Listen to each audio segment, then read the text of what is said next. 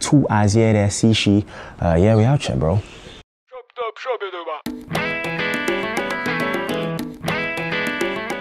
So my name is Ntobeko Sishii. My stage name is just Sishii, and I'm from Durban, South Africa. I don't really like categorizing my music, but I could say that it's very R&B, alternative R&B, because there's a lot of singing, but it's very, very influenced by Afrobeat and hip hop. So trap soul, yeah, that type of vibe. It's something about my memory. Yeah, I don't know how to love anymore, but you my remedy. Yeah, you say you love me, but you know I don't agree. Yeah, look back up and put it on me. Look back and put it on me.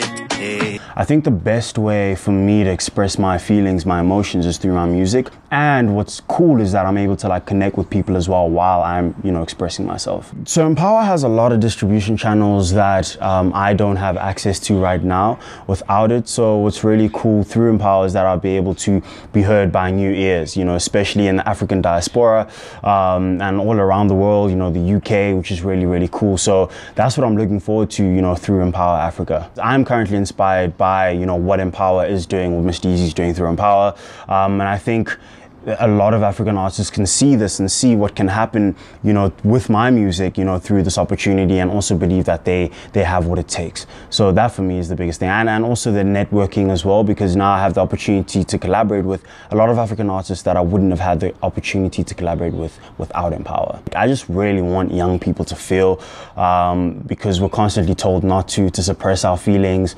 and I think music is a really great outlet for young people to express themselves and to connect with others. So yeah, I think that's what keeps me pushing.